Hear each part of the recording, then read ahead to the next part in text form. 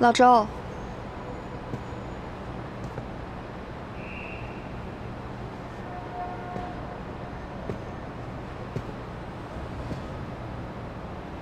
季晴，我现在众叛亲离，我希望你能帮我。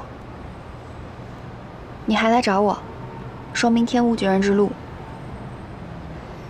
我知道我变成孩童这件事情对所有人都是一个冲击，但是我执掌斐然这么多年来，从未出过任何差错。你作为周氏集团大股东，这一点你应该比任何人都清楚吧？你不用跟我解释那么多，我相信你的工作能力，也知道你来找我的目的。我可以把周氏集团的所有股份都给你。我有一个条件，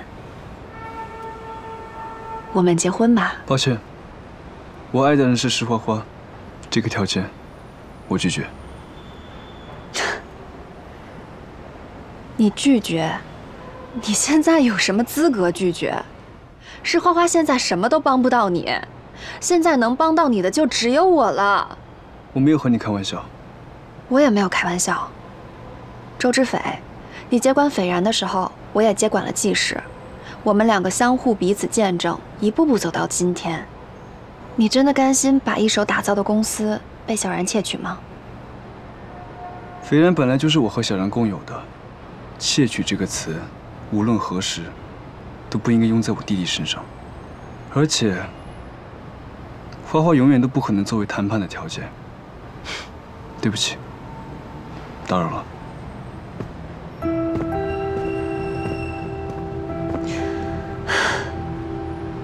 周知斐，周知斐，你到底在逃避什么？你真的可以失去斐然吗？你就甘愿一辈子都躲起来，让所有人看你笑话，承认自己就是一个病人吗？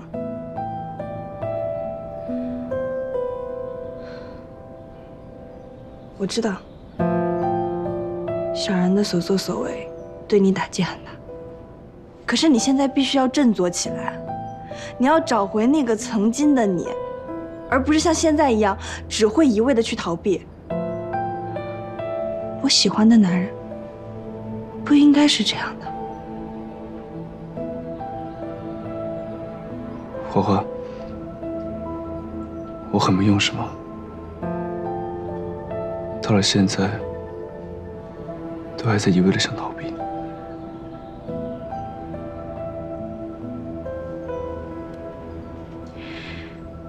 以前的你，只是害怕，害怕一个人去面对。可你现在不一样了呀，你身边有我。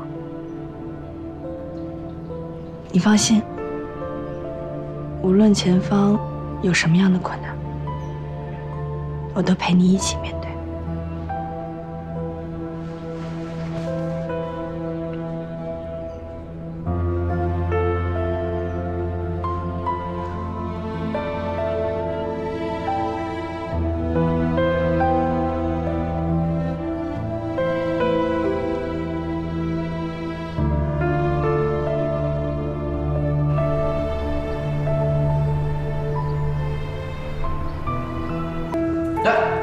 周总，好，你现在不是周总了，我还是像以前一样叫你小知斐吧。申军，没空在这跟你浪费时间。话别说太早了。我知道，换任何一个人碰上这么一档子事儿，日子都挺难过的。但是啊，我作为你大哥，多少要帮帮。